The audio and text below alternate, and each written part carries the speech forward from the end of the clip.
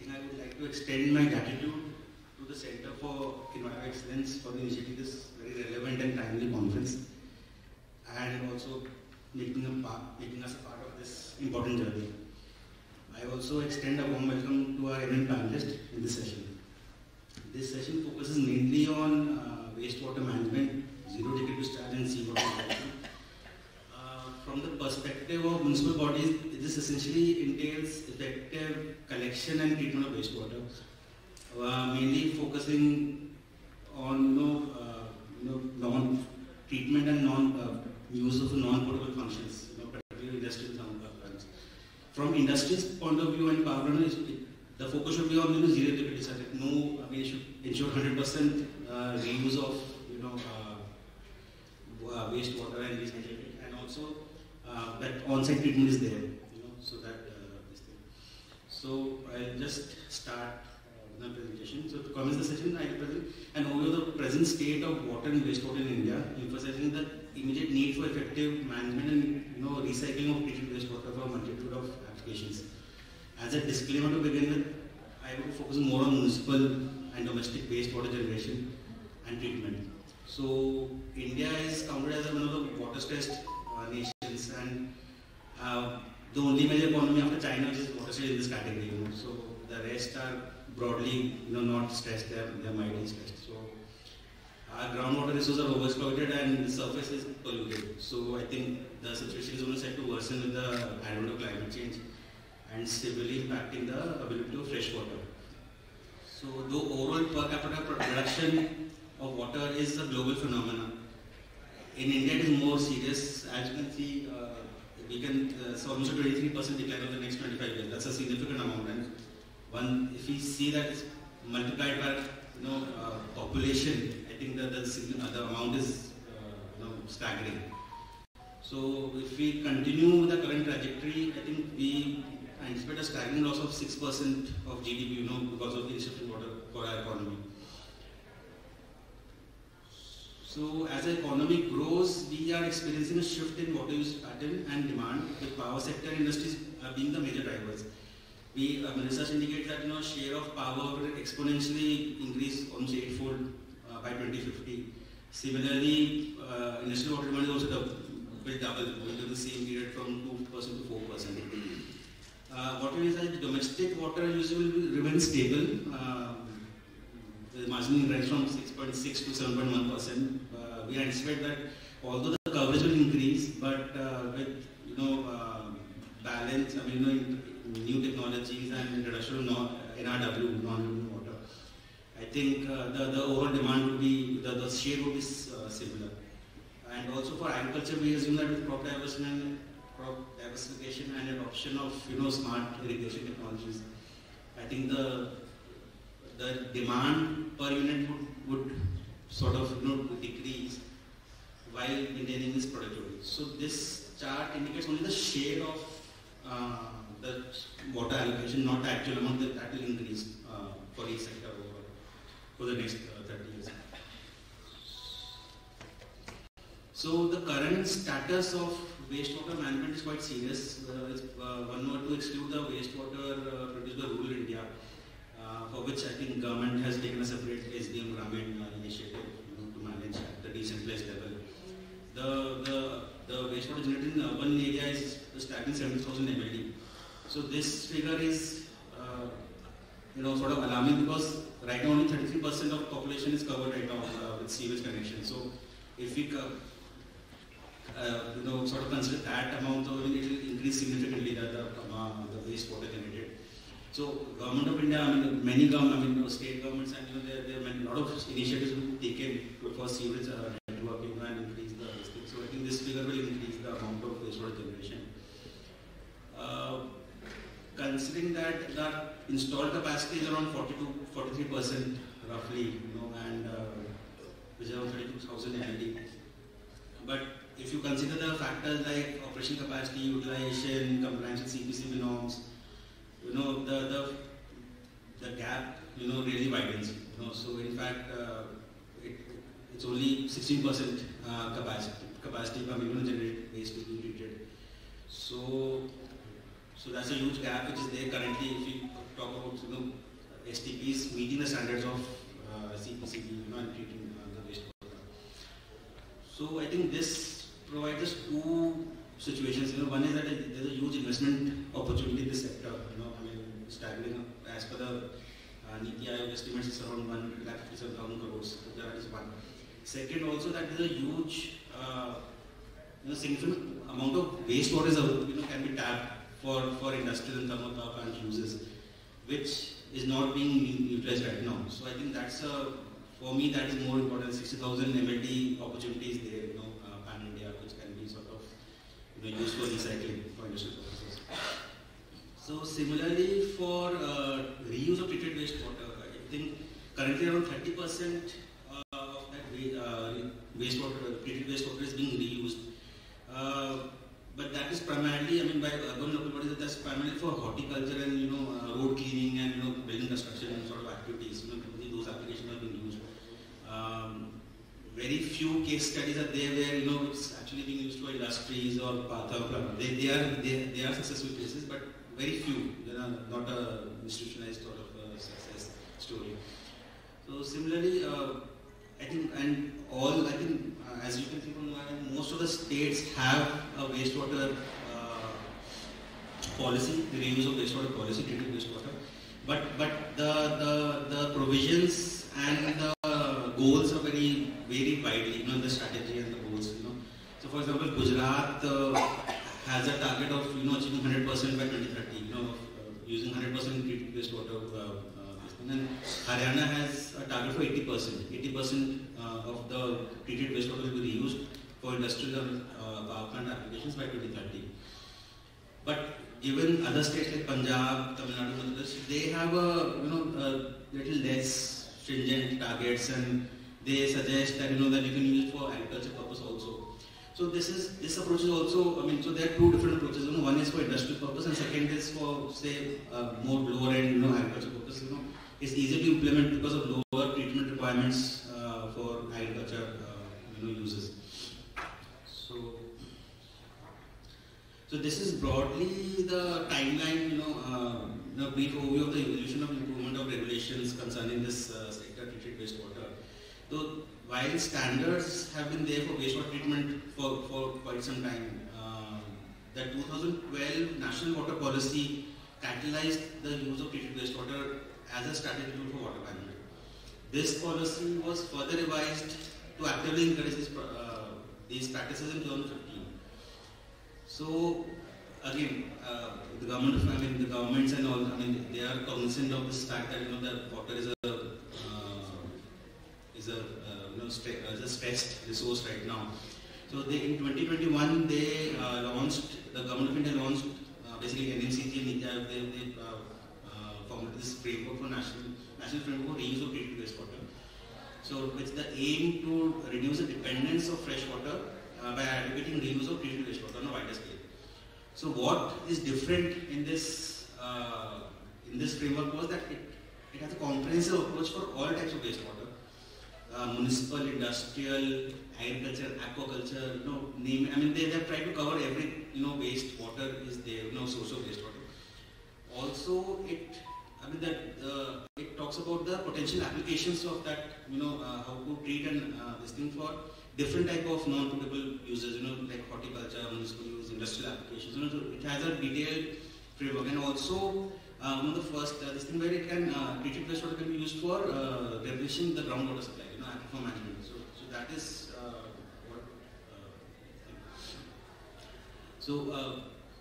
Again, so this is just this thing in the past decade, the government of India has sort of placed a huge impetus on water sustainability and allocating substantial sums of budget for this on a mission mode. So they have launched multiple missions, the time bound focus and output. So Amrut 2 is one where Amrut 1 was where they targeted only 500 top cities, class 1 cities with population of 1 lakh and above. In second phase, they have targeted entire urban population. All cities would be covered, around 4,900 cities, something like that, around that, where they will be covered with water supply and receivage connection. emissions. So that is one of the this thing. They also try to incentivize by focusing on recycling of and reuse of treated wastewater for at a city level it should be 20%, and at state level 40% of the industrial demand should be met by reused treated water. So similarly, I think NMCG has made remarkable strides in for River Ganga. They have done the main artery. Now they are working upstream, on the tributaries, to capture and treat wastewater. Similarly, there are additional progressive initiatives like Smart City, Management Commission, which are contributing to the infrastructure creation and management in relation to water and wastewater sector. One of the most notable initiatives for targeting drinking water was Jal Jeevan Mission. The project was to aim, provide 55 liters per capita per day to entire rural India, for every this thing. And I think they have done a substantially good job, in terms of, increasing from 16% to almost 70% now within 4 years. So while this initiative has a remarkable impact in terms of rural India, the lives, and it has touched a lot, but it does not contribute directly to our topic right now today, because the wastewater generated would be more of a decentralized approach, which is difficult to capture. It's more of local treatment. So, having established the need for treated wastewater, I think it is clear that this could significantly contribute to our water demands.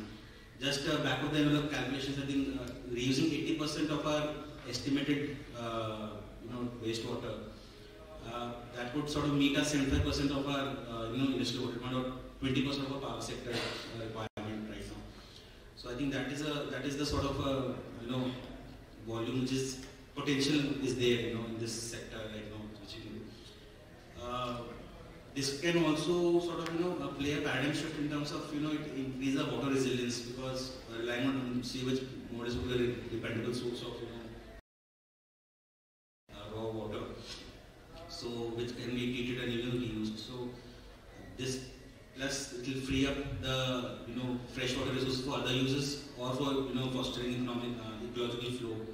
So which will sort of in a way mitigate the impacts of climate change. We don't know the vagaries of nature right now. So apart from the environmental benefits, I think it's also a sustainable source of revenue for the UL, which is currently cashed up. They have very few sources of generating income for them. Investing and maintaining such infrastructure is critical, and a source of revenue can go a long way in terms of this thing. So I think one of the foremost challenges in this scenario is the ability to perceive and accept two facts. One, that water is a finite resource, and second, that wastewater is an economic asset. I think once we sort of embed this in our sort of our working or culture, and this thing, I think a lot of things will streamline down the line, downstream. Because if we work with this mindset, then I think we can achieve a lot of we can overcome other challenges, because if we start working. So also we must take into account the stringent water quality required for power and industries, at least the core applications of this thing. So the STP operator, the assurance of both quality and quantity of that water is essential for that securing long-term purchase agreements. So this again, this needs to be supported by a regulatory, where there is a payback mechanism, there is a assured payback and buyback of that this thing. So another issue is that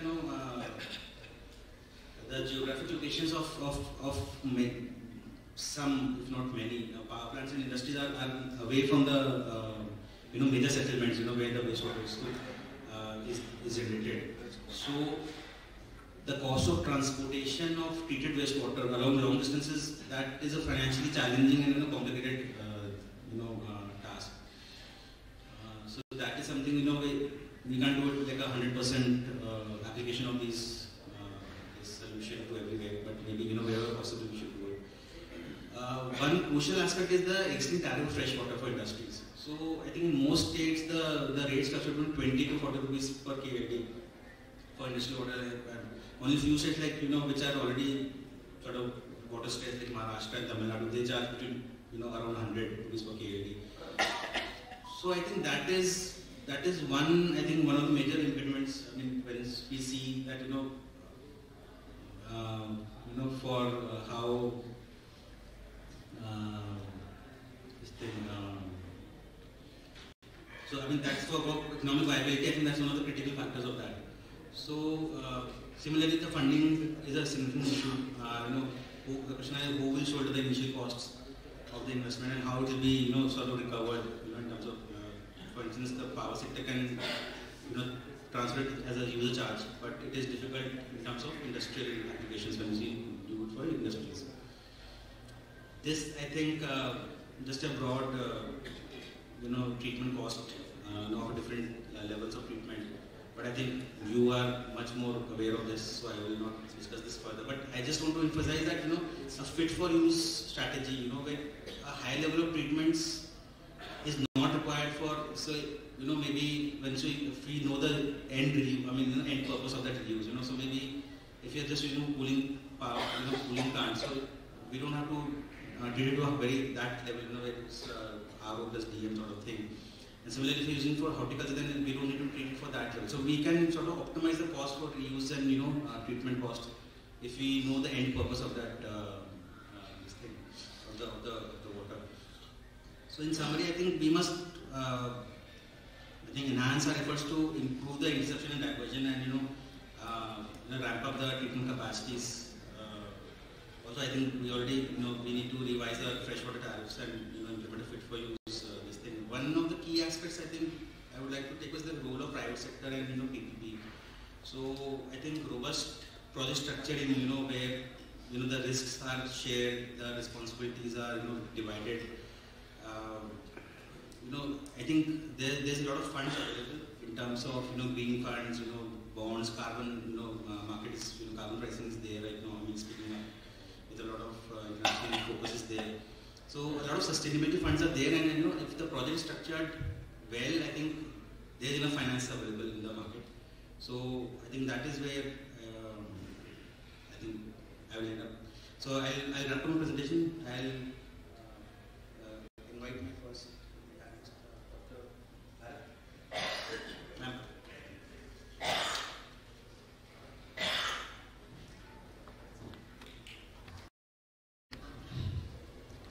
Good afternoon, everyone.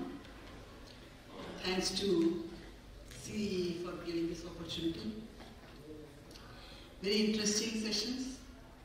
Unfortunately, I wasn't here for the first half, but then I went through the agenda and it seemed very interesting, very good discussions.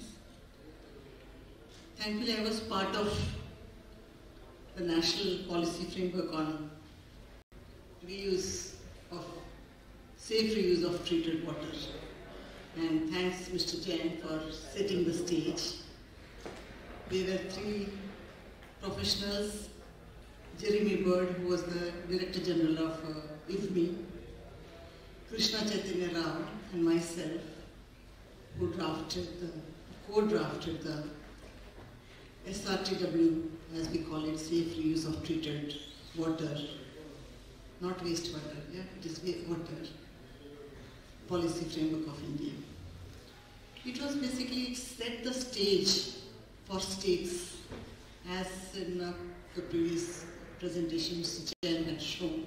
Several states have their state policies on SRTW, but they are some of them are very good, some of them are quite disjointed, and some of them are part of the water policy of the state. So there was a need, as mentioned by National Mission for Clean Ganga, NMCG,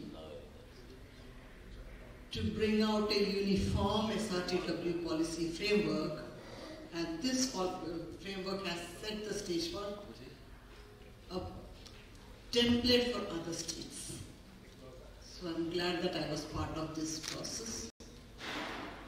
After that, we were again hired by NMCG and GIZ. This was under GIZ funding and the India-EU Water Partnership.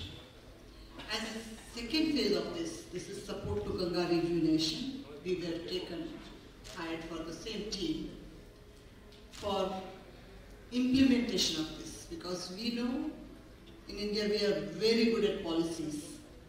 We prepare the best of policies from the best of the different countries, but when it comes to implementation, there is a huge challenge. Challenge may be because of the intent, because of the varied conditions in different states, and even within the national government, because several ministries' interests are aligned in the same thing.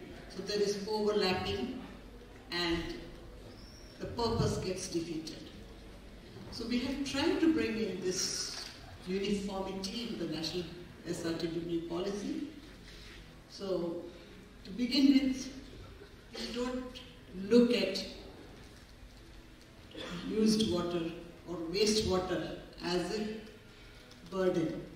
It's a resource. It's a valuable resource. So henceforth, we will be calling it as used water.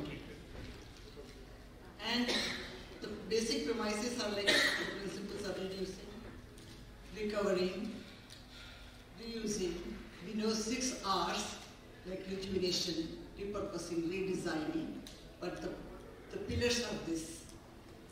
So with this, we prepared this policy in 2020, 2021, it was ready, but it was launched in 2023 by the Honorable Prime Minister of India with the vision of safe reuse in India, which reduces pressure on fresh water, it curbs environmental pollution, minimizes health risks, and fosters socio-economic gains through a sustainable circular economic approach.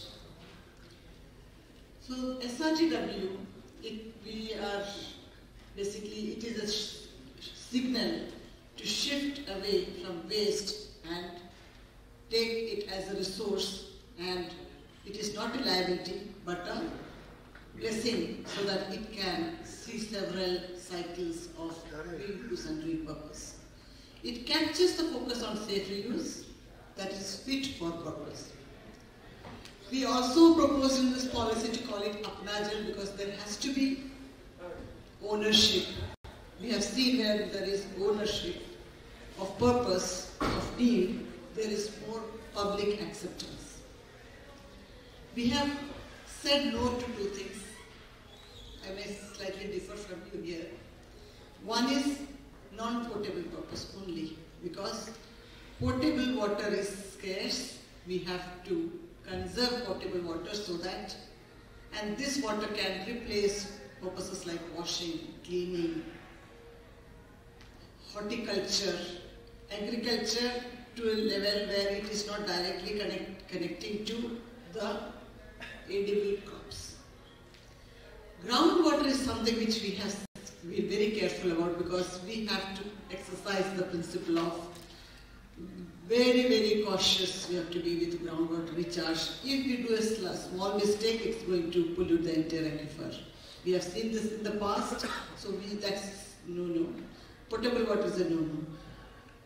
New water has been pioneer in the world, yet they are facing issues of water for potable purpose.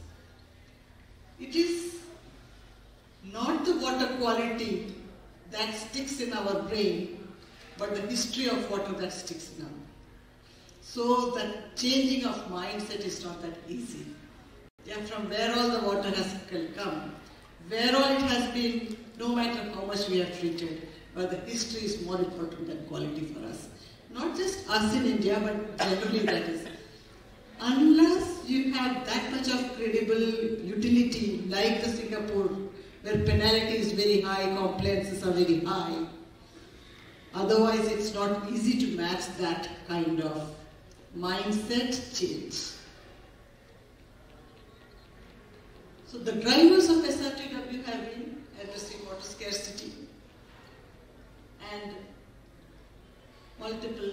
This is a very very well talked about map. I will not go into the details, but the red in this also is a red signal to us that we really need to buckle up. Otherwise, we are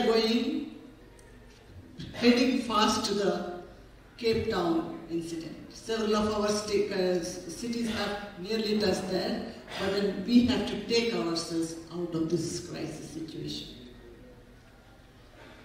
This is the water project demand projections. So 2025, we are almost there. The total water demand is 1093, and we are heading towards 1,500 soon in the next 25 years. So the circular economy principles and reuse, which provides revenue streams for reused water treatment. It is complementary to recovery of nutrients. It reduces use of several fertilizers. This is a waste flow diagram where we are seeing how the waste flow, be it excreta, detergents, organic residues, animal manure, other residues, for example, oil, soil, litter, etc., and which can be used, reuse purposes, which can be finding multiple reuse purposes. We have in this SRTW policy, we have strictly not taken industrial wastewater because it cannot be used for agriculture or other purposes. On the other hand, municipal sewage water can be used for agriculture purposes.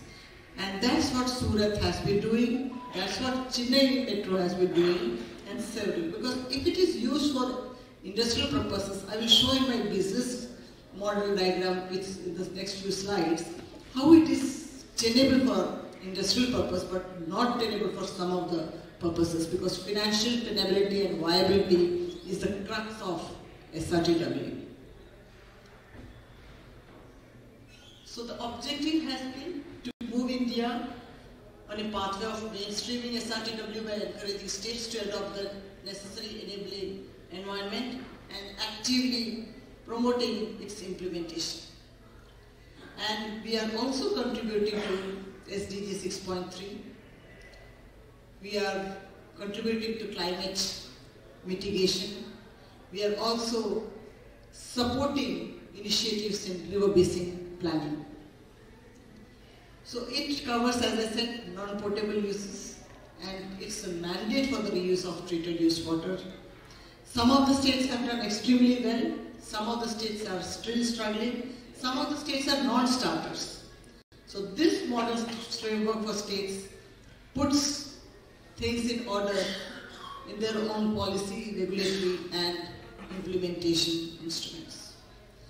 This diagram shows the purple arrows basically shows the used water where it can be used, and this is how the circularity, the used water domain works.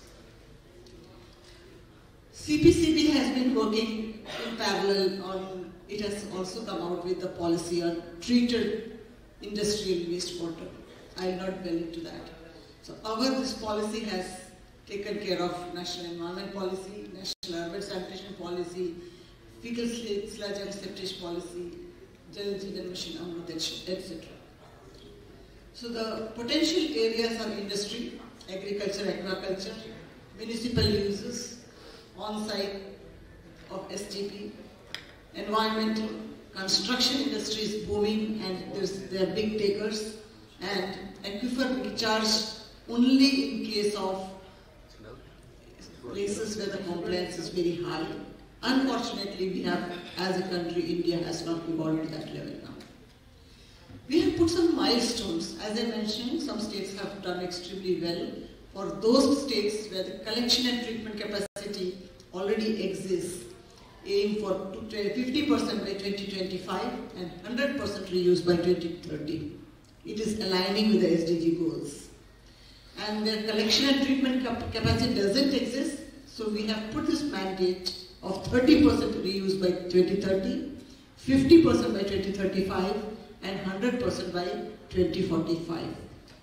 The way it is going, I think we should be able to at least achieve the 2030 and 2030 milestone, and hopefully the 100% milestone would be sooner than 2045. So, additional targets for individual STPs can be set so that there is 50% reuse after establishing STP and 100% reuse after within 10 years. The outcomes, as I mentioned, water security is one of the main. Health benefits, environmental benefits, social benefits, economic benefits, innovation and more efficient technology, increased capacity in ULBs, and reduced climate emissions.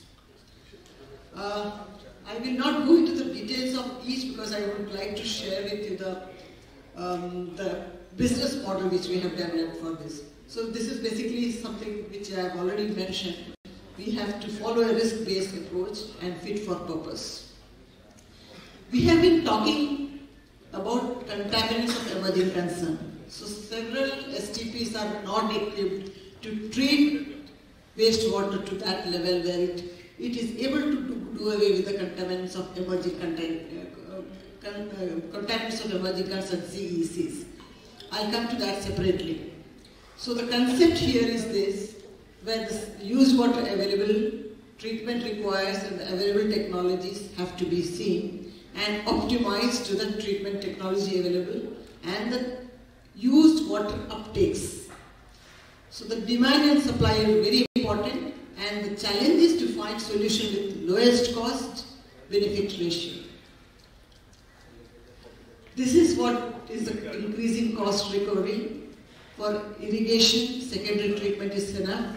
Restricted urban reuse, tertiary filtration, and industrial non-potable reuse, tertiary membrane filtration, and for nitrogen and phosphorus control, indirect potable reuse, and direct potable or high quality process for RO and disinfection. So the cost is also very important.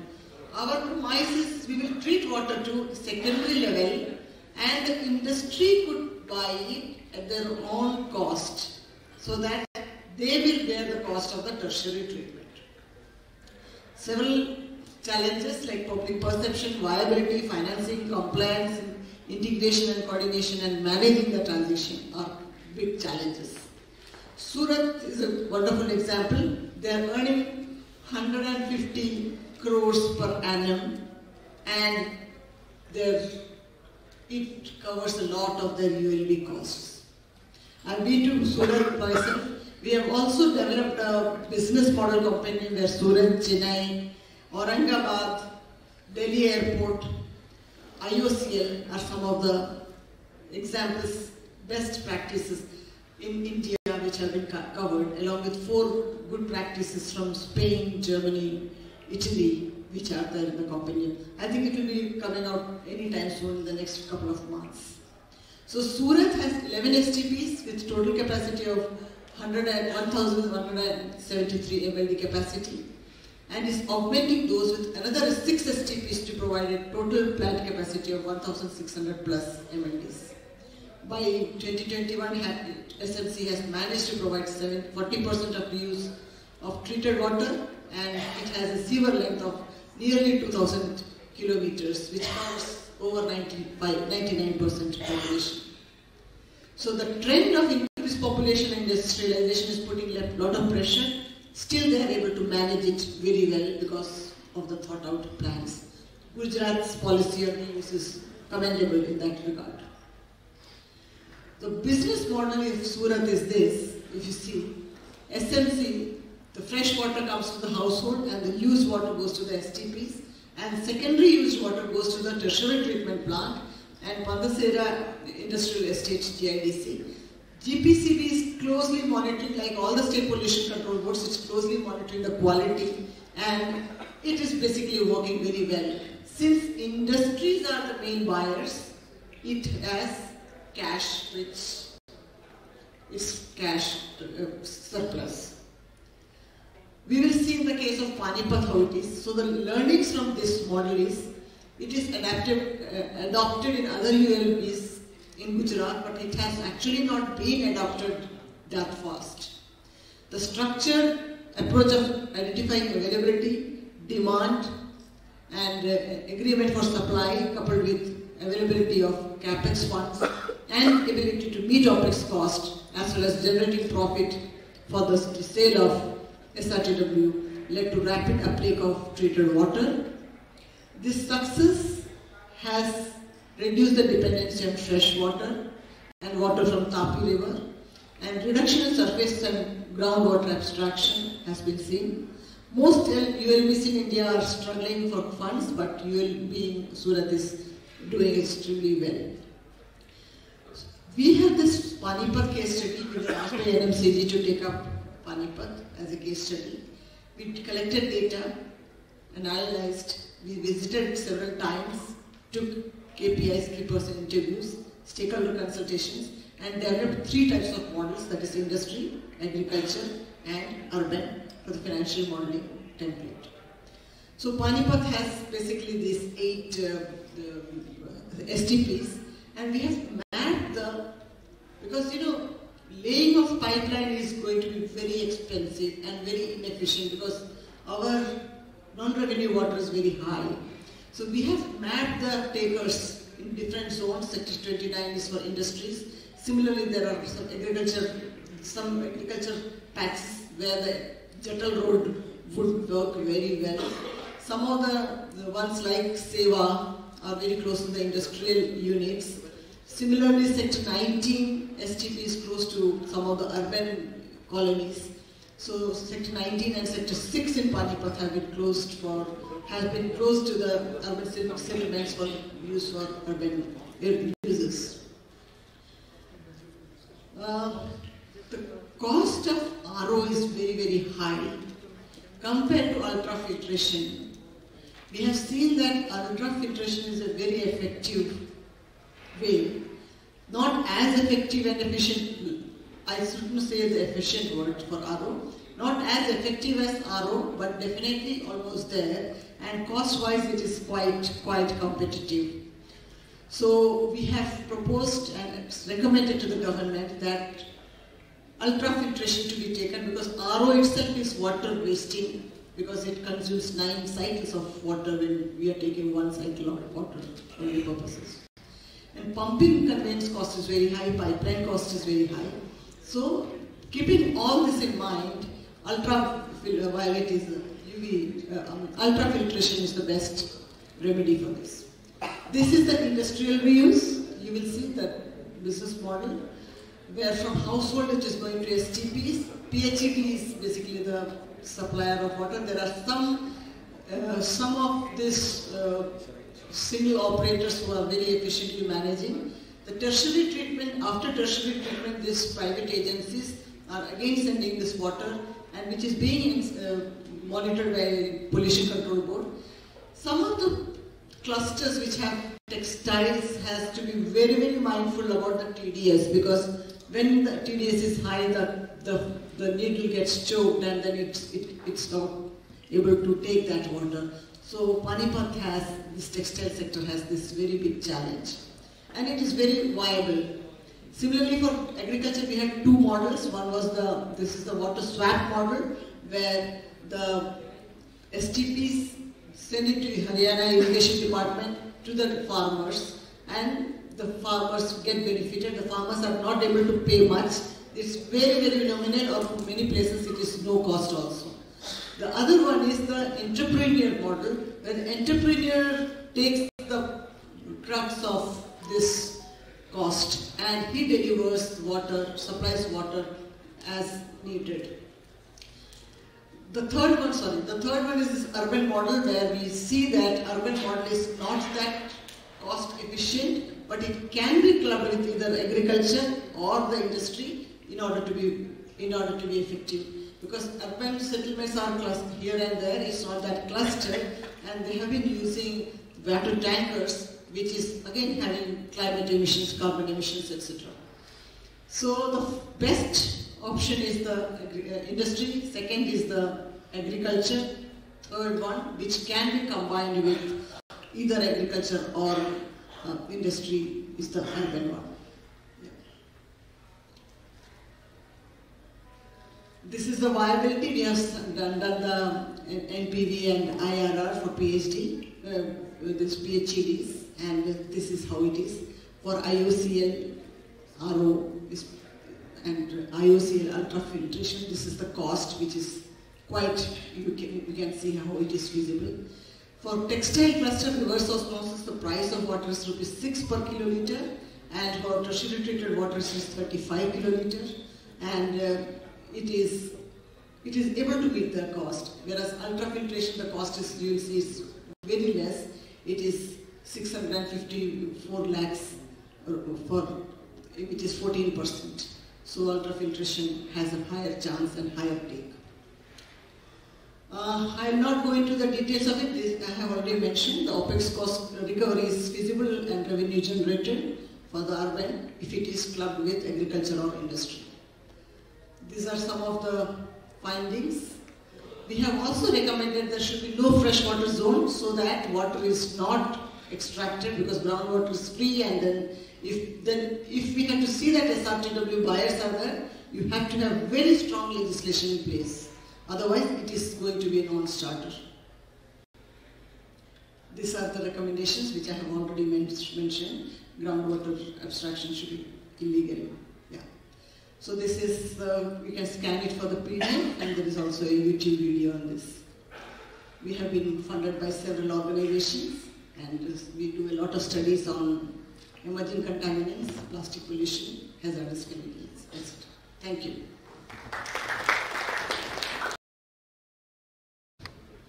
Thanks to Council of Environment Affairs for giving me this opportunity to present findings on wastewater management and zero liquid discharge. Good evening to senior delegates here and my colleagues and participants here. I would directly go to some of the slides. I think it has been presented by the previous presenters.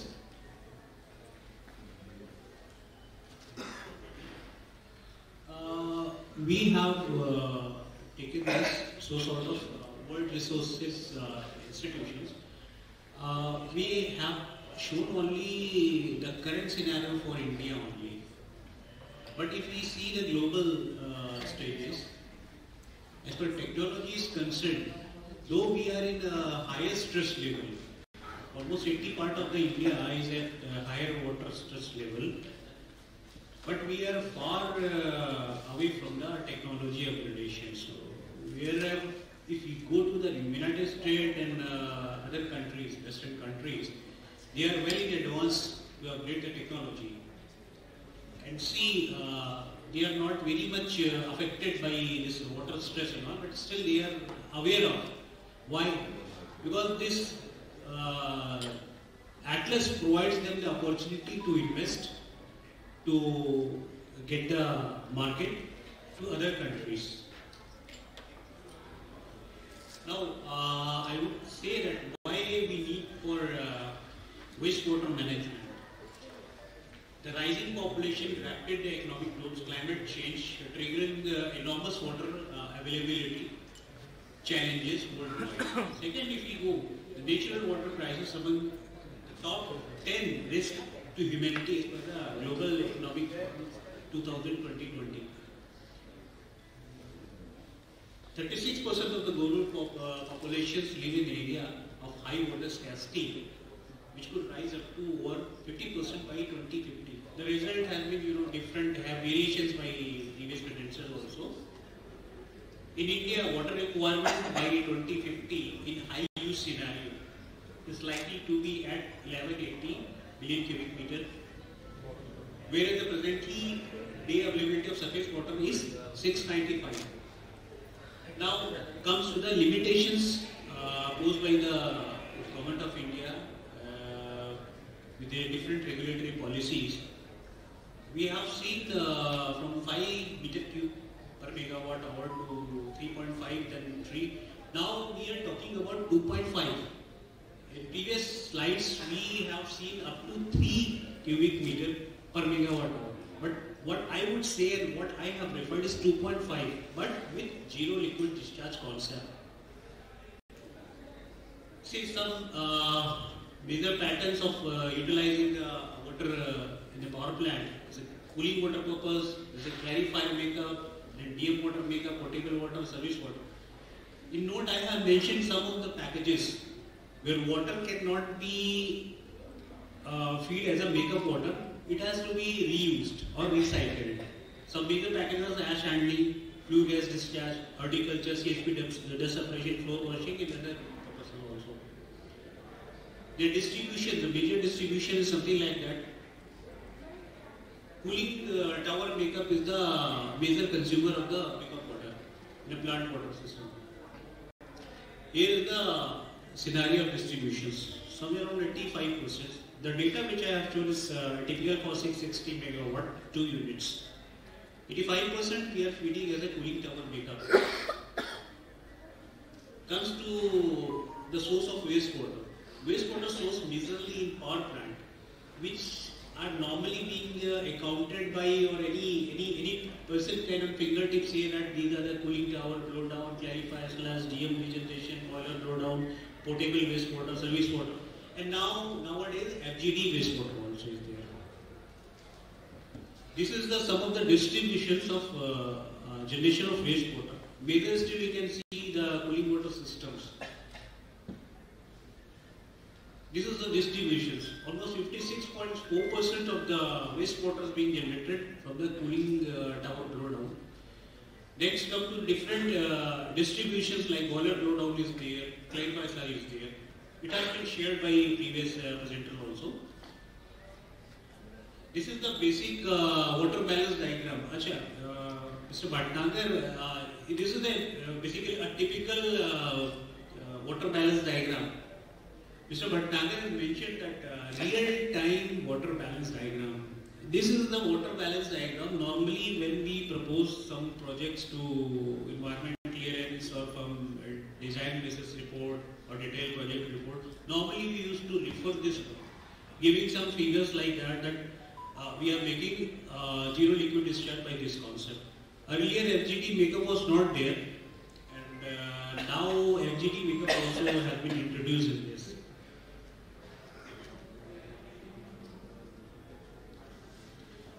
These are stages of water treatment and effluent generations. This is a pre-treatment case where raw water is directly converted to clarified water with different conventional scenario of water treatment. It will directly go to cascade aerator, distilling chamber, partial fume, flash mixture, then it comes to the settling chamber or clarifier, then it has been collected as a clarified water. From here the distribution goes to different users like CW blowdown. Here we can see that DM water is the only water which needs extra treatment. Other waters are directly here. Potable water also needs some process and filtration, then becomes a potable water. Other are almost clarified water users. This is the effluent water treatment scheme, how we treat the water. Normal conventional scheme, if you see, the water directly from the CW blowdown can be directly go to the ash handling for the makeup purpose. Now almost 462 cubic meter of water we are directly giving as a makeup for a FGD system. Here in the centralized monitoring system, where from all the sources of the water is being collected after some pre-treatment, mostly a tube settler for removal of the suspended solids and pH neutralizations, then it comes to the central monitoring basis, then it goes to the reactor clarifier, where further treatments being given for removal of the suspended solids, then clear water is being collected for further use. This is the reuse scheme basically somehow. Service water and dust separation purpose, we used to get some of the water from here and some of the water from also. Next come to the approach for wastewater treatment. This is the approach basically how we are, how do we conceptualize the wastewater management. There are some steps like analysis of the process. Okay, we have, as I have shown you in the slide, we have different users in the power plant, like DM water system is there, cooling water system is there, service water system is there. So each and every system one by one has to be analyzed for wastewater chemistry. What what is the wastewater chemistry, and how the quantifications of those wastewaters being measured. Then comes to the pollution prevention programs. See, pollution prevention programs basically, if it is a proactive approach or it is guided by the policies. The major purpose is to minimize the total water wastage, then toxicity of wastewater. And this can be achieved. There are substitutions of non-toxic substances for toxic substances. See, normally for disinfection we use chlorine dosing to disinfect the water. But in current scenario, there are two options: ozone and ultraviolet filtration also is there. Ultraviolet treatment also is there. For ozone, it is very effective, but the main disadvantage is that it needs very careful control and monitoring, because excess of the ozone, because ozone is very highly reactive and oxidizing agent. If being not controlled properly, it will create that corrosion in the pipe. So we need extra precautions while using the ozone. For ultraviolet treatment, it is nothing but it will simply alter the DNA of the bacteria. The bacteria will not propagate or expand in that, and it's not, if it's being utilized, it can be utilized without any further treatment. For chlorine, definitely chlorine needs a lot of attentions to monitor, and further if it goes to the wastewater discharge, it needs further treatment and before disposal or reuse. Then come up to the second option is the changing the process or equipment. As previous slides also it has been shared by other speakers, that air cool condenser in place of conventional water cool condenser, it is a good one. Second thing is that we have to monitor the equipments which are having major leakages, like major rotary equipments like Seawater is there. So that replacement has to be done, and while operation maintenance staff has to keep quite close vigilance on that to avoid these leakages. Second, recycle and reuse. Ash water recovery is there. As mentioned, 70% mostly of the ash water is being recovered for reuse. Then CD blowdown also can be used as a makeup for FGD ash handling. I have shown. That's why I have not mentioned there in the scheme for water consumptions. Then wastewater audit. Wastewater audit basically is a very important part and mentioned by previous slides also. It basically gives us the access and usage of wastes to work opportunity for improvement and minimization of waste. Wastewater characterization and minimization. This is the first opportunity. Wastewater treatment system depends on the wastewater characterization in relation to the regulatory requirement for discharge from the plant. Characterizations, basically why we need to characterize based on the chemistry of the wastewater. Regulatory guidelines say that there are limitations on TDS, TSS, UD, BOD, some limited parameters are there. So we have to characterize first what we are going to discharge or what we are going to treat. Then next it provides us the complete informations for the designing the treatment system and sizing of the equipments for the system. Wastewater characterization, for wastewater characterizations, mainly if you see most of the regulatory norms or environment norms says TSS, TDS, COD, BOD, pH. Beyond that, there is a turbidity, oily waste, heavy metal hardness. This always missed from those norms. If you see environmental regulation also, this right side 4 parameters, you can't see that. And this also basically now, if we don't monitor this also, maybe suppose I have an example. See, we tap water from the river, and while discharging to the river again after minor treatment and so, and we say that we follow the environment effluent guidelines only, and will monitor only TSS, TDS, COD, BOD and pH. We will not monitor turbidity, oily waste, heavy metal and RDS. Then downstream of the water resource, the IPP which is going to use that water will higher turbidity, oily waste, heavy metal and RDS. That burden comes to him. That cost will go to the next user of that. So this also, in my opinion, I believe that these 4 parameters also has to be mentioned in the regulations. Next is the treatment objective. Treatment objectives, why we need to treat the water? What is the purpose? It is recycle, reuse or reduce. Reduce it, definitely we have to optimize it. Based on that purpose, we have to select the technology. What technology we are going to adopt. Then cost analysis. See, for similar treatment, we have multiple technologies. We have to work out what will be the capex and opex for that technology. Then wisely and judicially, we have to select the technology. Then final designs. These are the flow to do the wastewater treatment, wastewater management. Then this is one of the audit point of I have taken this for DM cycle meter. While doing the audit, why we have, as I told that parameter I have shown you while taking the environment clearance and preparing the DPR to get the budget for the project.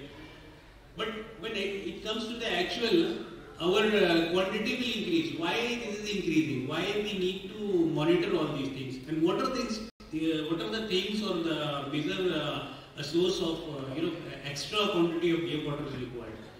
So there are some parameters like equipment, vacuum pump overflow is there. We have to keep the close monitoring of the operating parameters. So some method also have been given. This is the one of the steam water sample analysis. Normally I have seen the people used to leave the cooler just like that. The water keep on flowing. That is also a deep water only. If you have taken the sample, you ensure that water, even single drop of the water should not get out of the stream. Personally, while doing the performance guarantee test while working in BHEL, I collected almost 2-3 liters of the water within a minute from the highly qualified seal walls. So that was basically, see, we give some tolerance. This tolerance has to be either reduced or has to be eliminated. Otherwise, people used to work on those tolerance, and definitely the practice will go in vain. Our motive will fail.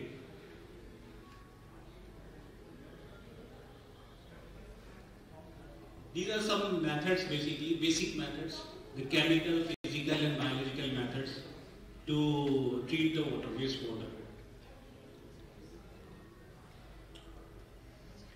This is the, as I told you, this is the effluent water quality. If you see the thermal power plant, condenser cooling water, we have given only 3 parameters. pH, temperature, free available chlorides. That's all. We have biological, we have other TDS. Where is that? TDS major, it's missing. And down the line, suppose by default anybody throws this water in the river or in surface water, and that water is going to be utilized for irrigation purpose or drinking purpose. These are the guidelines. You see, this is the guideline CPCB and BIS 1982. Next slide, this is total dissolved solids. If you see, E, this is the irrigation industrial cooling controlled wastewater disposal.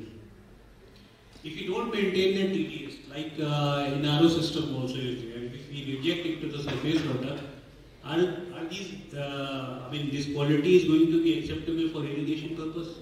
In my opinion, all these parameters has to be included in this one. With these 4 parameters, water quality and discharge quality cannot be controlled. So these are some basic treatment which based on the feasibility study, technology selections, and if the cost per bit can be selected.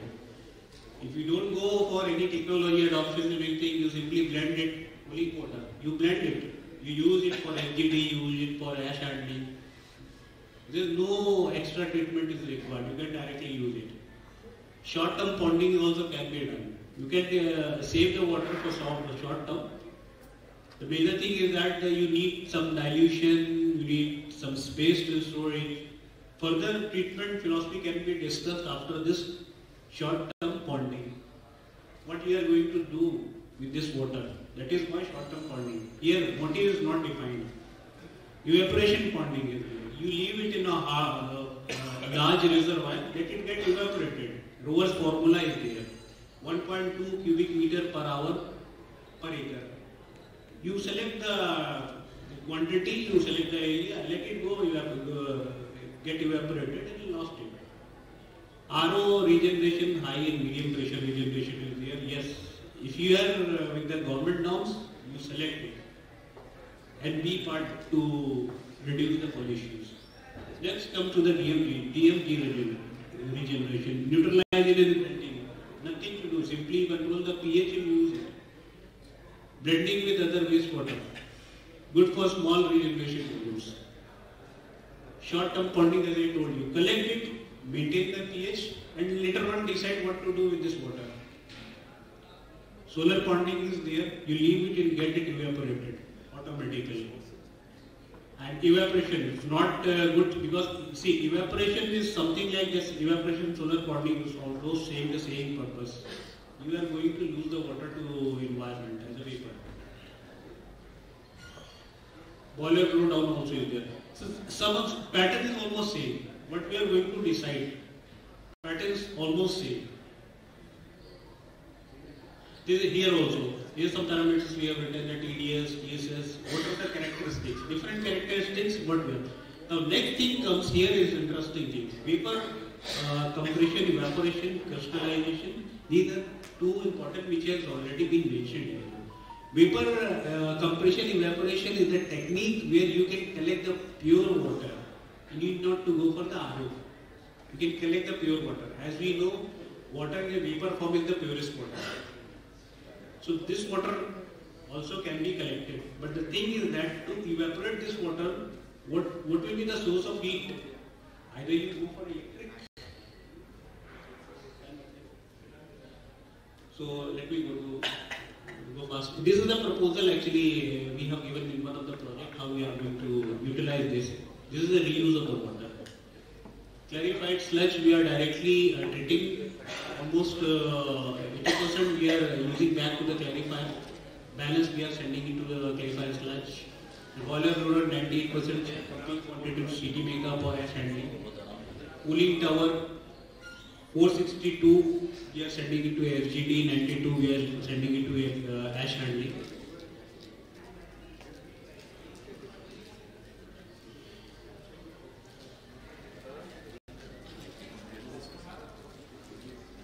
This is the latest technology, as I said. Clarifier, due to gravity settlement, if it requires a lot of space, area. But if you go for this hydrocyclone separator, it works same thing. It reduces remove the total suspended solid. The best thing is that it requires less space. We are discussing about water, but we are also having scarcity of land also. If you introduce this hydrocyclone separator, the rate is very high and you will get the same result. And best thing is that one of the wastewater will reduce. You don't go for the backwash in this condition. Backwash is not required. This is a new technology. This continuous deflection separator. This is for clarification of runoff water. This is the latest technology. The runoff water can be, there are three conditions. Oily waste will be there, suspended solids will be there, and water will be there. This blend will be removed in three stages. First one, the oil and everything will be removed due to lower density. It will be removed on the top layer. Middle is the water, and suspended solid will get settled down. This is the latest technology. The cost also in the international market is 5,000 to 50,000 US dollars based on the capacity. Now we select the membrane. This is ultra filtration we have to go, nano filtration we have to go, or RO we have to go. This depends on the clarity and the TDS level and what we want exactly in the water. These are different separation levels. Cooling tower blowdown, everybody has explained very well and most of the topics covered this. So CUC, I would like to say CUC is something which is, in a general term we use CUC. CUC basically is, suppose you have, CUC totally depends on raw water intake. What is the TDS level?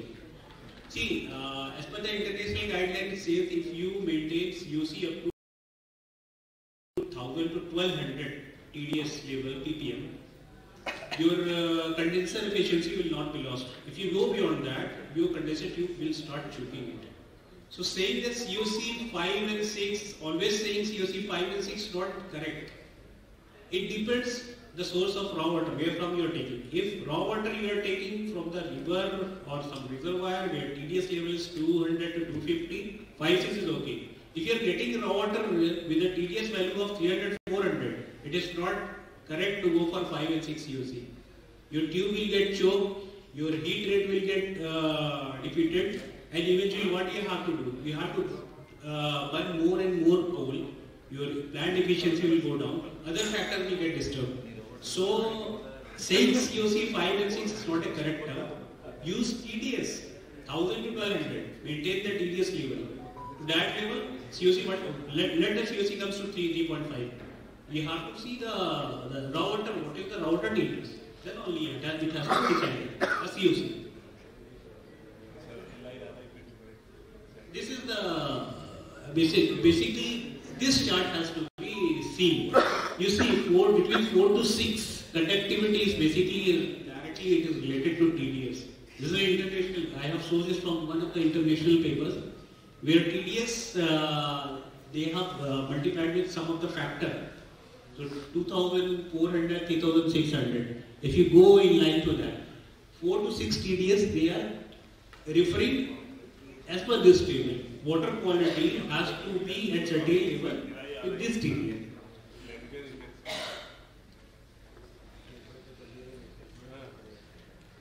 These are some of the parameters which our seniors also has mentioned what treatment they are giving to the cooling tower blowdown before sending it to the.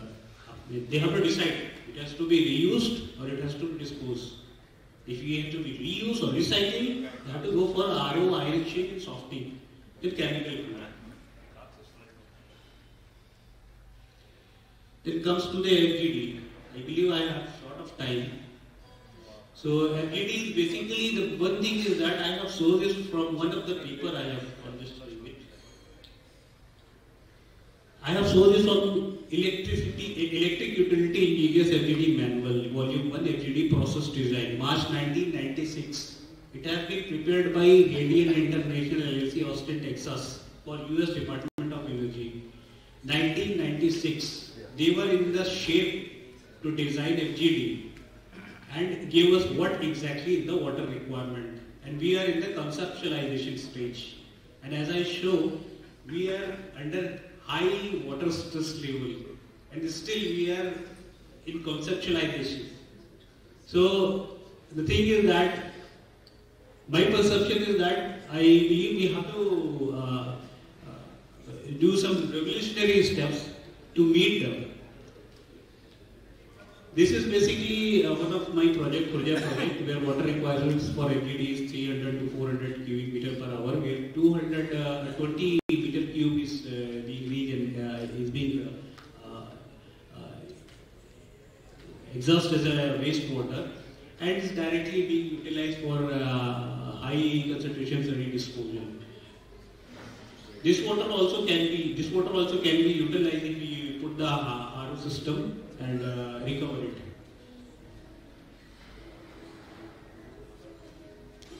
This is the basic design prepared by the Radiant, 1996. This is the basic concept for FGD. The thing is that the big of water here, CWTB, TBD I have mentioned. this total water is being recovered. Blowdown is required whenever TDS level shoots permissible limits. Here the key process variables also they have mentioned when we have to go give the what will be the liquid to gas ratio. We have limitations on the water consumption flow. We have to calculate, we have to cap the liquid to gas ratio also. Normally 80% of, because once you have had the FGD requires a wet chippy. So almost 70% of the water get evaporated. So we have to keep on feeding them. Motivations for zero liquid discharge for water scarcity, water economics, environment regulations are there. Benefit definitely everybody knows that and presented by my previous speakers also. There are two processes if you follow the GLD. There is a thermal process where evaporation and crystallization is there. You cannot gain water from this phase. But rest 2, 3, 4, 5, you can recover the water. This is the volume reduction process. You use any of these processes, you can recover the water.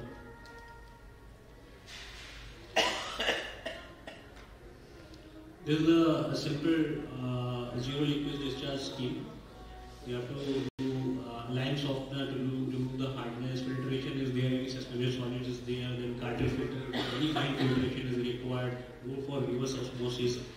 And get the TDS removed, evaporator is there. You can directly use the clean water and whatever reject is there along with the high TDS, utilize the evaporator, further recover the water and finally leave the dry salt. The dry salt also is nothing but a solid waste and there is no policy has been formed or framed or drafted for this disposal. The salt which has been disposed after RO, where it is going to be disposed. One of the colleagues of mine is working on this. See, salt from this reject can be utilized to produce detergent. Nirma normally use that salt. Nirma is already recovering that salt and using it in their detergent. The salt also has to be very carefully stored and it cannot be disposed to anywhere because it also is going to be eat up the land. The land will get battered. So another challenge is there, this waste disposal of solids. This is one of the scheme where water after utilizing and cooling down or blow down, I have mentioned here, you can see the first stage of RO, then you can go to the further, it depends on the requirement. If you want to reduce the TDS to service water level, you opt first phase. But if you want to go for deep water regeneration, deep water utilization level, you add fourth phase. Here electrode ionization is required, this is optional. If you can opt, otherwise you can simply go for the RO. There are two stages. Stage 1 recovery to TDS for the water quality up to service water level, and further if you want to go for the deep water level, you can use another phase of the RO. So this is a phase additions. And further rejects can be utilized after filtration, it can be sent to clarifier. This is a simple RO scheme which I have mentioned. The suspension, the filtration, and the hardness removal is there, and the removal of the TDS is there. One more thing, see, water balance we have mentioned everything, but the major chunk of water will get lost from the reservoir evaporations. Now, government has come up with the floating solar. One of my colleagues is working in the Amarkantak solar plant. I mean, he has got the contract to execute that plant to install floating solar. Floating solar is a very good concept to avoid reservoir evaporations. As I told you, 1.2 cubic meter per hour, per acre. If you see the reservoir status, we are losing a huge amount of water in the form of vapor. It can be covered by utilizing this solar ponding, and power can be tapped from this place also. So, thank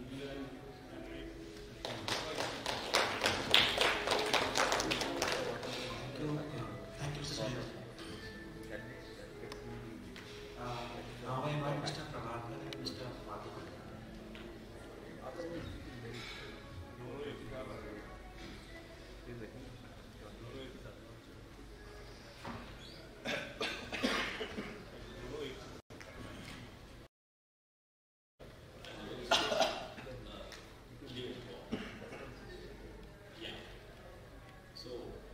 we will give you a small presentation on what is our experience with various wastewater and how we handle the kind of ZLD in all our ongoing projects. So this presentation I'm from DC, and this presentation will be supported by me and my senior colleague Mr. Prabhakar. So it will be between both of us. So we have already spoken about this particular concept of ZLD. It's been explained extremely well by all the other figures. So what we are trying to do in this is, it's a very small presentation. I know it's at the end of the day. So we will give you a very quick explanation on what are the main drivers for this particular ZLD, and a small case study of how we did for a typical hard plan, which was explained by the earlier speaker as well. Also, I am very happy to say that we are executing one particular ZLD for a solar cell manufacturing industry. So it's a kind of new experience for us to handle all those kind of affairs, and we will also provide you some very basic insights on what could be the approach to handle a very a kind of very typical effluent from a solar cell manufacturing facility. Of course, all the others have spoken about the power plants, so we thought we will do this portion, this particular slot. So, what is meant by this term ZLD? This particular ZLD is the most commonly spoken terminology of late, and at an extent, I think it is being extremely utilized here. So, by this word, ZLD, we mean it is a strategic overall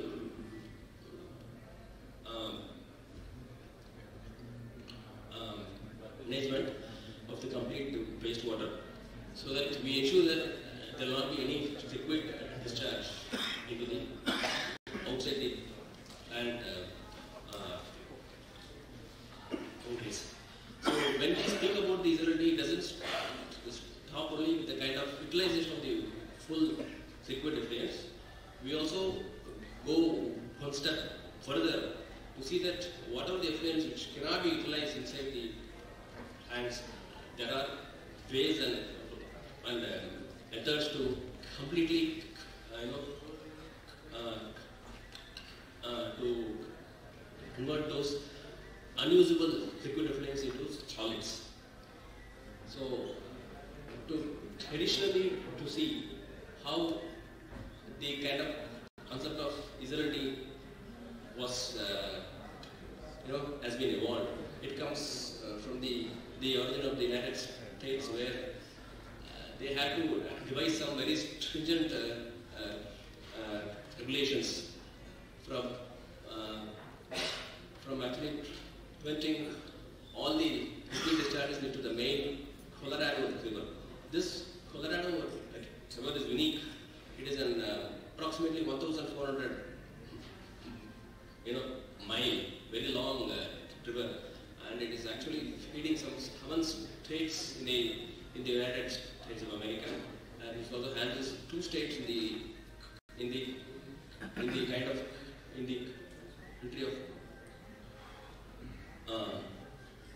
Mexico. So as the industrialization improved, as it started developing in the United States, many people were dumping all their industrial effluents into there.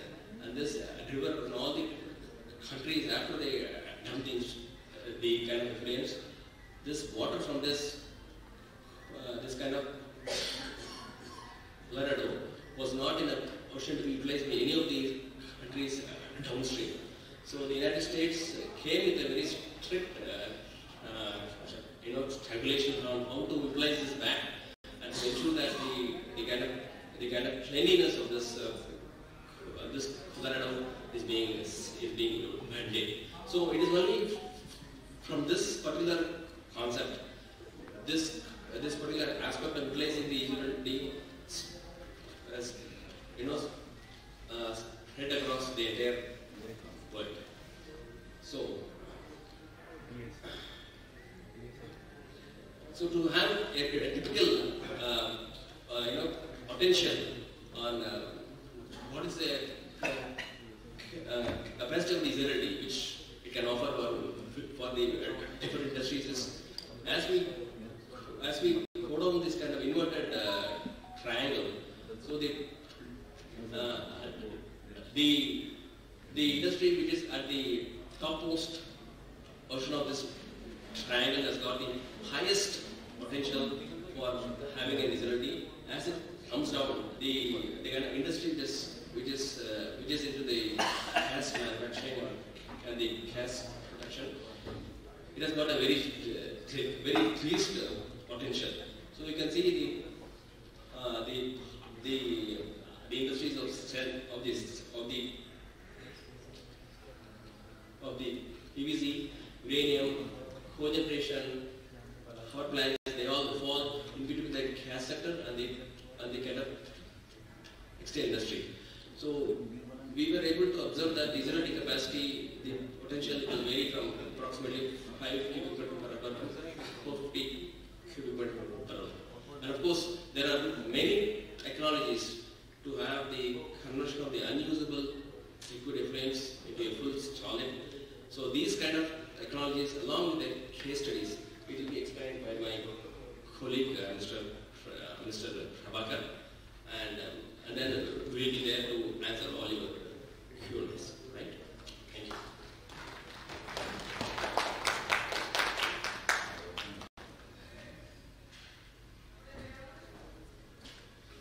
Good evening, all. Thank you, Madhavan. So where we are today here, 2024, in 1970 itself, USA was gone for this concept of zero liquid discharge. As in power plants, our speakers and all colleagues are aware of that. Already discussed from morning what is zero liquid discharge.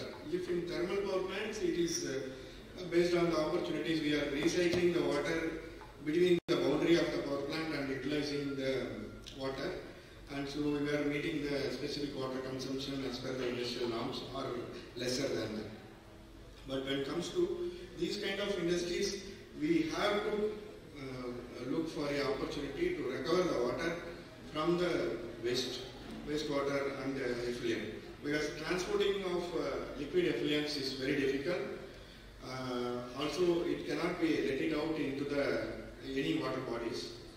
So, any industry which is going for easy clearance, they will ask for this provision first. With this only, we can go for further action on the new things. So, as Mr. Madhavan explained, we are having a best experience in one of the top solar PV cell manufacturer in India now. They are setting up a plant of 4.3 gigawatt. In that, we had a specific experience in this ZLD, zero liquid discharge, which is handling which is totally entirely new effluents which is generating from the PV cells, and then it has to be treated and it has to be zero liquid discharge, and the water has to be used back into the process. So the cap which was given by a government, which is more stringent than the power plant norms. So first I will cover what is ZLD process. These are the major ZLD process available in our boundary now. Major is mechanical vapor compression, thermo vapor, and single effect, multiple effect. ATFD and crystallizer, these two are further refining the effluent into salt. So the major terminologies used in the ZLD process is evaporator. Evaporator is for evaporating the water by using a boiler boiling point, the concentrate the liquid. Draining force is the temperature difference between the inlet and product temperature. So this is one of the mechanical vapor compression with a crystallizer is one technology. Just I will go through the ZLD here. First one is the feed, which is going to the preheater and goes for further concentrate. Liquid will get concentrated. That is called, we call it as a mechanical vapor compression. In multiple effect, they call it as a forced circulation evaporator. Then it goes for, the vapor will be recompressed and the recirculation will be back.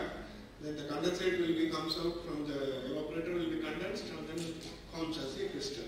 And discharge as a salt. So these are the 8 processes involved in this ZLD. So I will go forward because of time constraint. Then this is one. Another one is MVR with the centrifuge. Centrifuge is the replacement of crystallizer and ATFD. So ATFD requires furthermore steam requirement apart from centrifuge and centrifuge. So another one is a multiple effect evaporator with the ATFD. This is a photo of that. Here it is the first effect will be a forced circulation evaporator which having a main steam on the cell side and the liquid and evaporator vapors will be separated in the separator, then it will go on further first, second, third and fourth. So this will be arrangement of this thing. We can make it as TBR based also. That will be first effect evaporator vapors will be partly sent to a thermocompressor. With a new steam they will compress and use it for reheating the first stage of So this is a picture of ZLD, ATFD, anti-tape thin film dryer, which is used in the end of the ZLD process, which makes concentrated lipid into powder form, which needs negative draft and also additional steam requirement. So what is hybrid ZLD? All speakers are speak about that, volume reduction and other things. So the hybrid ZLD is nothing but after effluent treatment plant, there is a effluent which comes XYZ, that will be further treated in the pre-treatment kind of UF and RO, further will be reduced and then it goes to thermal ZLD. So this concept helps now reduce the thermal evaporator loads and capacity. So what is that? That is nothing but implementing a pre-treatment followed by a thermal evaporators scheme. So that is one is major thing is UF and RO. So some case studies we have done. Some case studies we have done in power plants and also our recent experience in solar PV cells. So these are the typical effluents. Already many speakers have discussed about this type of effluent generated in power plants. So these are the effluents and this is effluent generated in PV cells. So if you see the dilute acid sulfuric, high concentrated acid sulfuric, sorry there is a mistake in the mistake. Okay, then one more effluent which is coming from the DM plants. DM plant is nothing but here the ultra-pure water, which is 18 megaohm resistivity at 25 degrees C. So that they will use it for PV cells manufacturing. So in this, this is a typical range of worst case scenario we have mentioned of power plant effluents. In this range we are in yellow stream for the power plant, and for the PV cells we will go to red stream. In that range that treatment is required. So by implementing the ZLD, by recovering the water from the high recovery treatment, we can reduce 18% of the raw water consumption in the power plants. In PV cells also we are, whatever gap we are getting from the government, almost 90% we are recovering from the solar manufacturing, renewable energy side, and use it as a raw material, raw water format. So this is a typical scheme of pre-treatment plus thermal ZLD. That we call it as a hybrid ZLD. So this is required actually to meet the current environmental norms. So we need to look forward of these technologies. Space, of course, there is a requirement of space required for ZLD and storage of salt and other things. Because till now there is no formulated norms for salt disposal. So one typical example is a FGD water before treatment, and by using this thermal ZLD and hybrid technology, so this is a distillate and salt formation we achieve. So in India itself, many power plants in future, way forward, they will go for this thermal hybrid ZLDs. Right now, ASPON is there and recirculation is happening. And if the hybrid of thermal power and renewable power comes into picture, this will require essentially. So these are the effluents. If you see these TDS levels or chloride levels, which is equivalent to seawater. We cannot let it out anywhere in that, and we cannot recirculate as in the power plant also. So we need to go for these hybrid ZLD schemes and treat the water and further utilized into the system itself. There also we are using for CT makeup only. There also in PV cells also putting our makeup requirement is more same as power plant only. Because for ultra pure we are trying now. For ultra pure plant we are using 50% of the raw water source and another 50% is from ZLD water. That means recirculated water from the recycled water from the UTP and ZLD. So comes to the final thing. There is a key takeaway related to the power sector. This is the reduce of freshwater consumption at the source by recycling the recovered waters, and particularly for this is related to power thermal power plants. This is the requirement, so we need to meet these means we have to go for ZLD. Some cases we are working on right now for the thermal power plants also. Some of the clients is going for hybrid thermal evaporators and ZLDs in India as well. So main thing is liquid discharge outside the plant is not allowed. That has to be. So some of the major drivers go for this hybrid ZLDs. Environmental regulations, as Madhavan mentioned, in the 1970s itself, USA is doing all these things. Now we are concentrating on this. So any industry which goes for environmental clearance, this is the first document we need to submit. So water scarcity and water stress is one of the drivers growing globally. So these all already many speakers have told. And also social responsibility we all have, so we need to look into that. Education towards awareness of environmental issues. This is one of the major things. We are doing all CSR activities in a year, all companies are doing. So the last point is transportation of liquid in a large volume is very difficult. So we need to look forward for this conversion of liquid to solid. So there also, for going this hybrid also there is a limitation. One is higher energy consumption, no doubt. Definitely there is a high energy consumption in this case.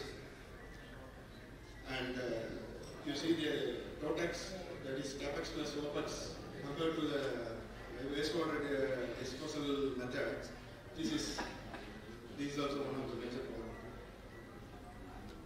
And these the hybrid thermal ZLDs, as we've seen many cases, multiple effect, mechanical vapor compression, and the final stage, ATFD or crystallizer, all these things will be decided case-to-case basis based on the effluents generation in the plant. So these are the key takeaways. The final conclusion is this is promising. ZLD is one of the promising options for water sustainability, where to acute the scarcity of fresh water. Main thing is selection of technology is critical in this case. Should be taken care of before going into right technology. Effluent and also right technology and also based on the availability of source. So in PV cells, units and all, there is no steam. So we can't go for multiple effect evaporator and followed by a ATFT.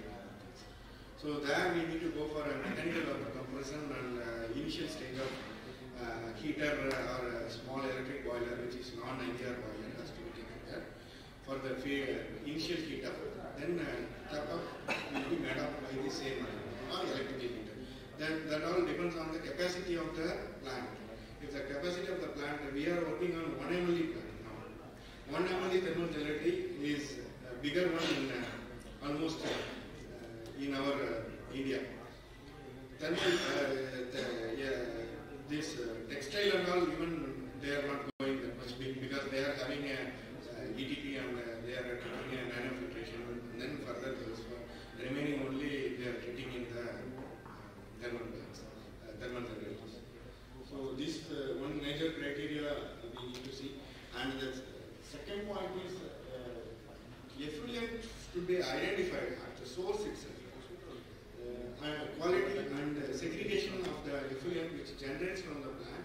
If the source itself we segregate, then we can easily find out the way forward for ZLDs.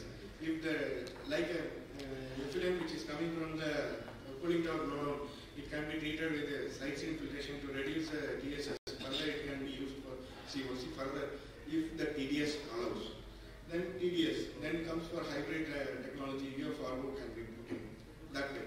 Then final remaining effluent can be only mixed with other stringent effluents and taken for thermal ZLD. So that effluent is source itself. We have to segregate the effluent. That is one major point we need to consider while designing this hybrid technology. So these all mandate to make up the freshwater availability source and associated discharge effluent norms to be met. That's it.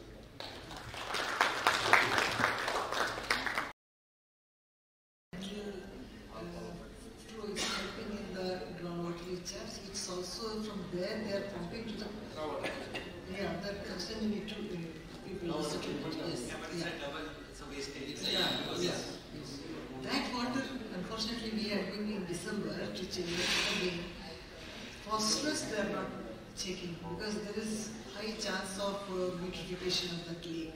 So we had team from Switzerland. And we suggested that it should also have phosphorus treatment, and at least there should be monitoring so that the eutrophication. That was a relatively new lake. Yeah.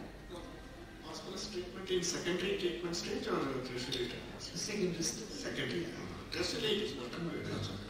And regarding your question of a cluster where it has been, so when we were doing this exercise, this Panipat case study, so we were recommended highly by NMCG and GZLD to go to Girija and see the cluster where they are having this textile cluster, and they're having CTP, and it's a very good example. But then finally, when the final selection of case studies came, we were told to go for Chennai, Surat, and many airport. So that's also one cluster. I just want to see whenever they have a kind of industrial zone, they give the initial permissions to establish it. So with some, say around 8 or 9 industries.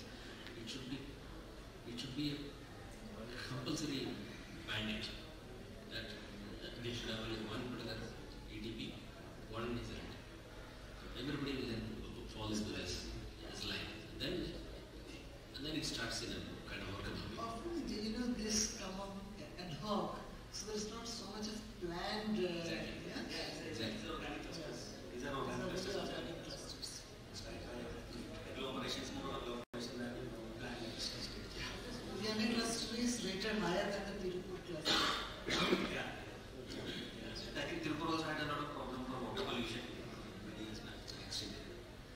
So I just have one open question. So with all this decarbonization, so what is the sort of cost benefit when we talk about the ZLD in terms of the vaporizer and this thing vis-a-vis the say carbon emitted for that process?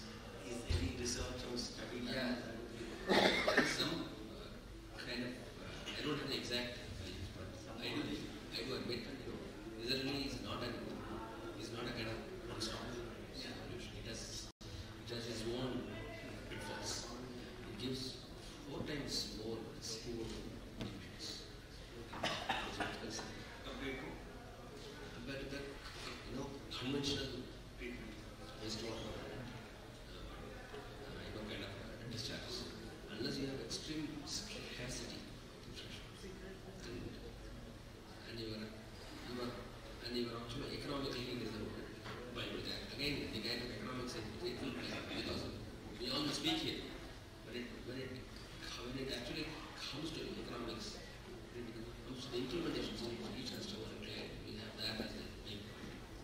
So where there is, ZLD is a must at some kind of situations, at some instances. It's not a one stop, for all the industry. Yes. It's for liquid and that's what talking for gas. Emissions. Yeah. Having said that, I would say the environmental and social costs, which cannot be quantified, in economic terms it is like 4 times, but if you see the economic, environmental and social, it's like long term. May not have been quantified already. In India, the CV is not that strong yet, so probably, but global numbers would be different in that. So I'll open the floor.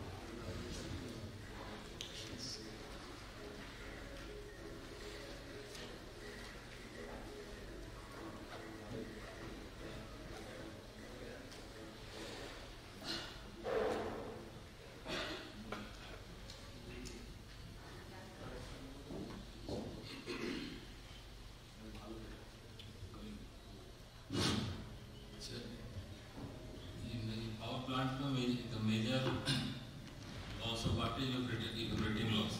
That we have not control, we cannot have any control. But the 30% water, the ZLD system should be adopted. It should be customized to a specific power.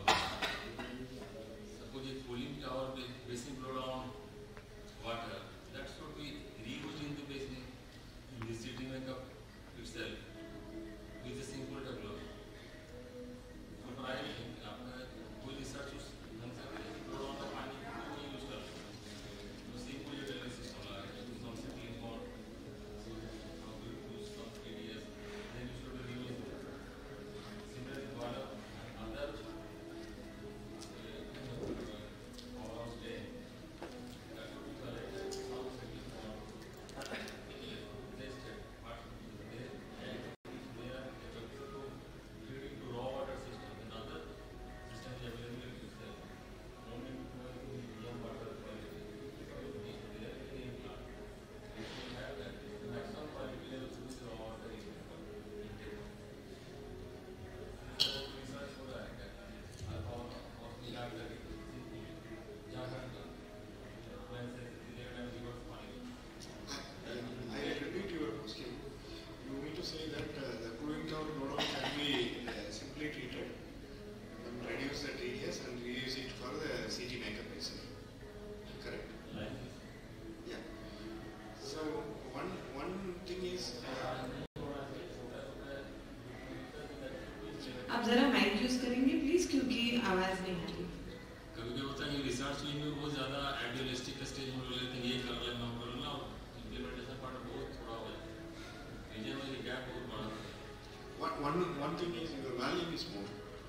of power plant, blown-on value is more. Next thing, what we are talking about is another case study, which is PV cells manufacturing. Compared to this power plant, the value is almost 60 to 40% less. Okay, but one thing is reducing of TSS is possible by using instead of clarifier, we can go with some filtration, stainless, self-cleaning stainless. But TDS, it should be a conventional hybrid method is RO only.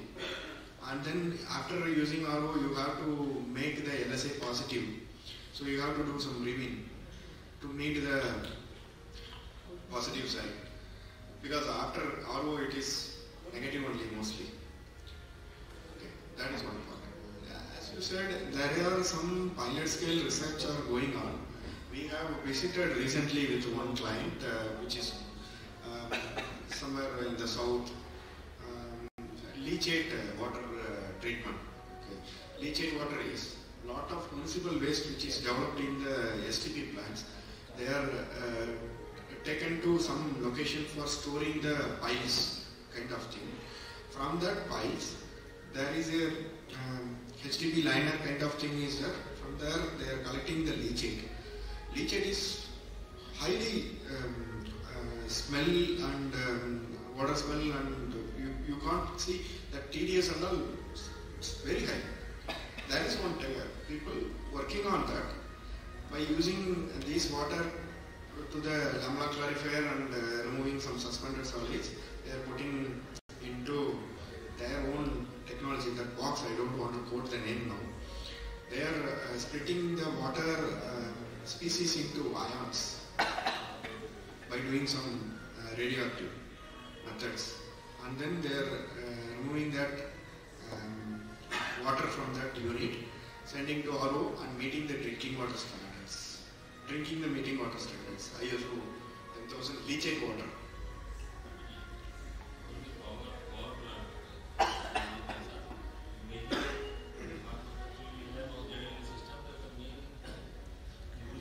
Sir, please mic use, Girija. We are using the wastewater only in the form of transporting gas gases. Other uses, still we are not able to use reusing cooling water system or anywhere other. So, वहाँ पर अगर कुछ किया जा सकता है तो Using makeup of CD blown, we need to reduce the TDS. maximum चीज़ केवल as plant में use होता है. No, there are well proven schemes to utilize the complete cooling tower blowdowns. It is only enough for the as water backup. Okay. For the LGD system. Okay. That cooling down, CD basin blow down. If we can use it as a raw water, it is a reservoir. Then that is like a zero liquidation. That's correct. Yeah, I do agree with you. Any season, as water catches Full water. water, yeah. And what we receive from the recovery, that is not fully used. Again, it goes out of the drain, and then again it is used. Pumping and then again coming and then again we pump. You can have, two schemes. Like, I have seen some plants where there is a big ash pond where it can be able to handle the extra amount of ash. There the excess cooling tower blown is being placed.